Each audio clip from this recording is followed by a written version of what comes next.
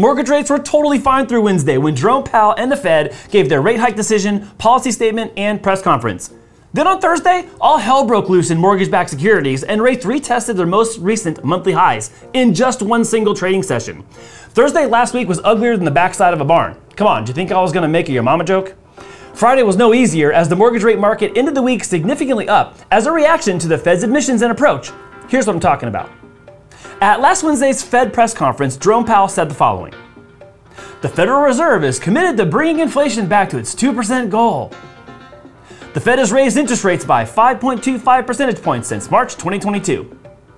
The Fed is likely to raise rates again at the September meeting if the data known between now and then justifies that choice. But it's also possible that they will hold steady. This demonstrates broad uncertainty, and that scares markets.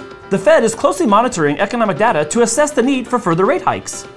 And the Fed is aware that raising rates could slow economic growth, but they believe it's necessary to bring inflation under control.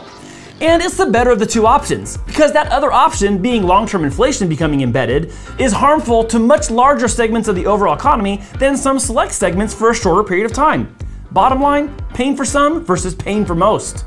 But in addition to the carefully crafted, prepared statements Jerome Powell made, I want to share a few quotes that caught my attention. Again. Number one, the Fed is acutely aware that high inflation is causing hardship for many people. Good, glad you noticed. Number two, the Fed is highly attentive to the risks that high inflation poses to the economy. Let me interpret. We hope this works.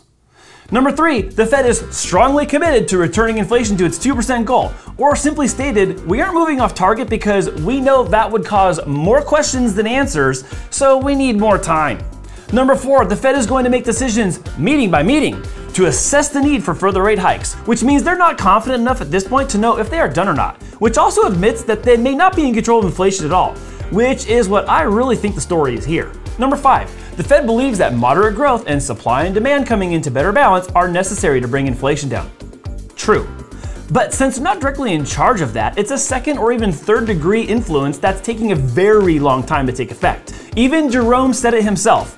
The long-term impacts of inflation running too hot for too long are greater than that of a temporary labor struggle we might face in the interim. Failure to get inflation in control are a greater social cost than unemployment. Yikes. And as a bonus, in case you missed this doozy, when asked if they would be cutting rates when core PCE gets at or around 3%, he responded firmly, "We're comfortable cutting rates when we're comfortable cutting rates." And I don't think that's this year. Ouch. That's really telling. In summary, the next Fed meeting in September will get quite a lot of attention. I think the markets are going to really hone in even harder on data that comes out between now and then, specifically because the Fed is relying on that data to make their next policy decisions.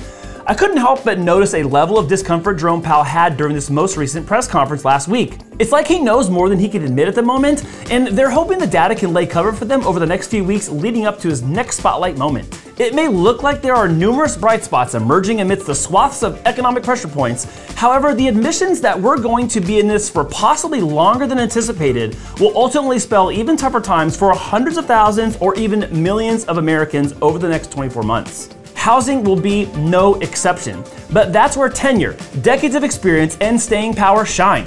Where having experienced rough times as a team before makes us veterans during challenging times in mortgage and real estate. So in case you think it's all doom and gloom, these are also the times where prepared people win, and they win big in the end. Ask us questions, seek feedback, lean into what we're teaching you, and decide what's best for you and your family to take advantage of this quickly changing landscape. And here's a quick look at what's coming up in the markets this week. Monday marks the end of the month and no big news will be released. Tuesday, we will get ISM manufacturing prices and, more importantly, the JOLTS job openings report. And this is important because of what Jerome Powell said last week. Employment is still too hot for them to back off rate hikes. Yes, there are even less openings now than there have been in the past few months, but the demand for labor is still very strong. Wednesday, the all-important ADP non-farm employment change will be released, which is an early look at employment expansion or contraction. Thursday, unemployment claims come out along with ISM Services PMI. Friday's the big dog this week. Average hourly earnings month over month, non-farm employment change, and unemployment rate all come out together in the morning. And that's it for this week. Like this video, subscribe to the channel, and turn on notifications so you catch every episode.